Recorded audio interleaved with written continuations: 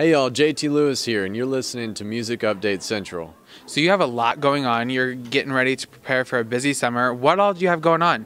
Man, so we actually, right now I'm about to drive to Arkansas in the next 30 minutes, playing a show down there, then driving right back to play CMA Fest on Sunday.